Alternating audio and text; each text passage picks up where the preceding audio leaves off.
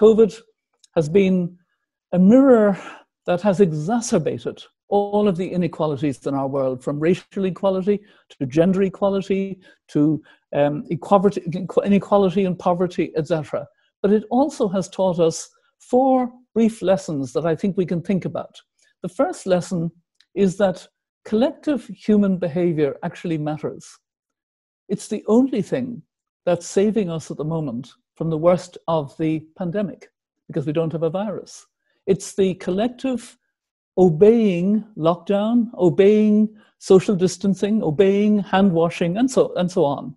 We're doing it because we want to protect the elderly, we want to protect the health workers, the frontline defenders, the children, etc. Secondly, government matters. We need to recognize that in our democracies. And we actually have to know what is good government. And I won't go into this in detail, but women-led governments have been doing exceptionally well because they took decisions early, they listened to the science, and they brought their people with them. The third issue is that science matters. And that's what the children have been reminding us over and over again. Listen to the science, listen to the science.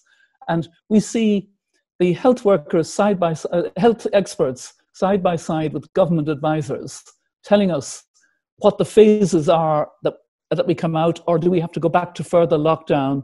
That balancing that's going on is all about the medical science. We need to listen to the climate scientists, the Brian Hoskins and other scientists of this world, absolutely, on how we go forward. And the fourth one is a kind of subtle one, but I think it's important. Compassion matters. You know, I've noticed all over the world, we're seeing more neighborliness, more caring about others who are in a worse situation.